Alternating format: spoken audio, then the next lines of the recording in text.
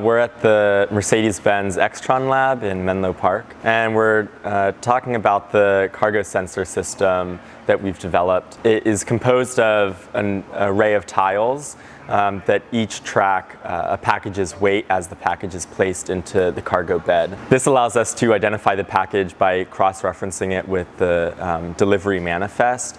And then when it's time to make a delivery of a specific package, our system can tell the driver exactly where that package is located in the truck. This system is really great because the delivery van is currently a little bit of a black box. The cargo sensor system gives us an idea of what's in the van. It tells the driver where the packages are located and speeds up the delivery process. We started out by shadowing a bunch of delivery drivers, going on routes with them, and seeing what the major pain points were in their day-to-day. One of the biggest challenges is the pace of the project. The whole design process has really benefited from 3D printing and other rapid prototyping processes. This speed allows us to bang out a bunch of different variations all at the same time or in quick succession, and really see what works and what doesn't by playing with the actual prototypes. We went from engineering drawings to